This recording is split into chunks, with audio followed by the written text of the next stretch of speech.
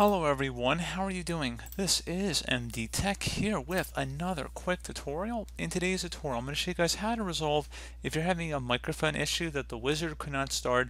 Make sure your audio hardware is working properly.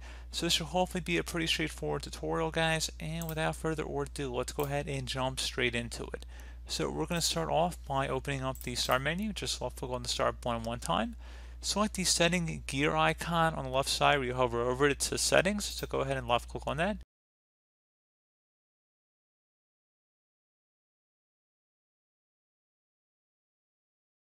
And now you want to go select the privacy tile. So you want to scroll down and select privacy. Select the microphone on the left side underneath app permissions. So go ahead and left click on microphone. And underneath allow apps access to your microphone, make sure that is turned in the on position. And if you need to scroll down, make sure whatever apps are in question here are enabled for the microphone access. So again, pretty straightforward process here, guys. I do hope that I was able to help you out, and I do look forward to catching you all in the next tutorial. Goodbye.